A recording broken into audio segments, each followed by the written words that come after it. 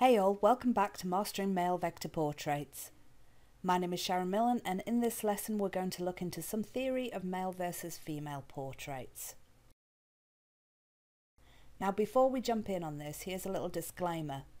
I'll be focusing on stereotypical physical traits of the male sex, which will help you become more aware of the little differences between the sexes. These are general rules to follow when creating male portraits, but not all portraits will have these elements. There is something to look out for and to keep in mind depending on the reference image you may or may not be following. So with that, let's jump in. Chances are you've been rendering mainly females in your vector portrait adventure, so it's easy to get stuck in the mindset that rendering either sex in the same way will be fine. But did you know there are small differences to take in consideration? Let's start with the basics. The shapes you'd use for constructing each sex's face do differ. With males, the shapes are a lot more angular and often rectangular shaped, and with the females, these shapes are a lot more curved.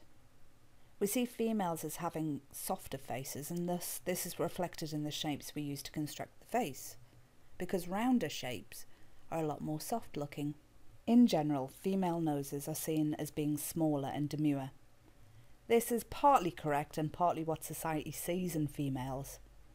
So perhaps it's something to consider with your male portrait. Regardless of trends, males tend to have thicker eyebrows. In Western society especially, females tend to pluck their eyebrows, so there'll be more brow bone exposed compared to the male portrait. That's not to say males don't have brow bone present, it just won't be exposed as much. And some males do have manicured eyebrows, which is often common in actors for instance, and some females may have thicker eyebrows depending on current fashion trends. Males may have thinner lips than females. However, one of the big misconceptions is that males don't have colour in their lips. We see colour in the lips as a female trait due to cosmetics. However, if you even notice in this stock image, there's red and orange tones present in the gentleman's lips. There is a much more obvious shine in the female's lips, however, which is partly due to wearing lipstick.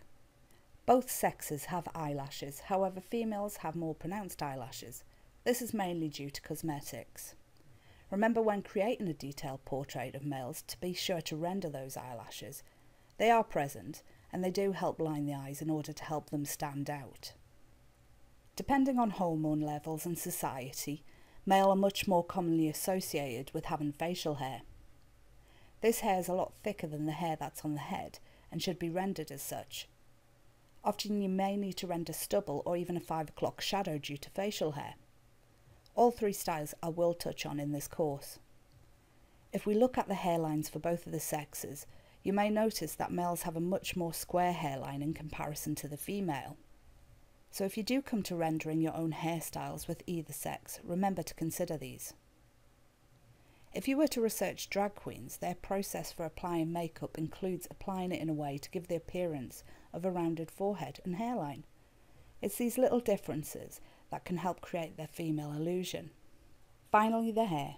Both male and females may have long and short hair.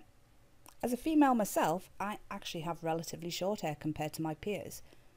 So it's a little unfair to assume that in order to create a feminine portrait, you must have long hair, or a masculine portrait, you must have short hair.